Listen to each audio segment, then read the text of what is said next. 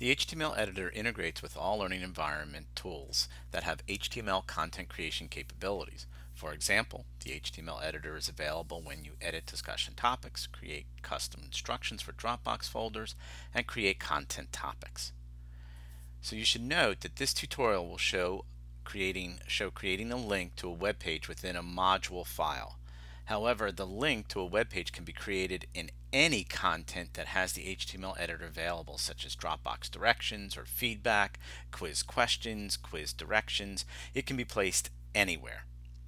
So to create a link to a web page, you within the HTML editor, click on the Insert Quick Link icon. You may need to scroll down and click on URL. You're going to paste in the web address in the URL field. However, you make sure that you highlight the HTTP / before you paste in the address. So I'm going to go ahead and paste in the address. Then I'm going to type in a title for this address.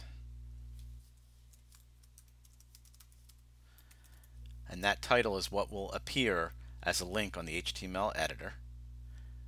In the target, make sure you choose New Window and then click Insert. When the content within the HTML editor is saved, the link will work.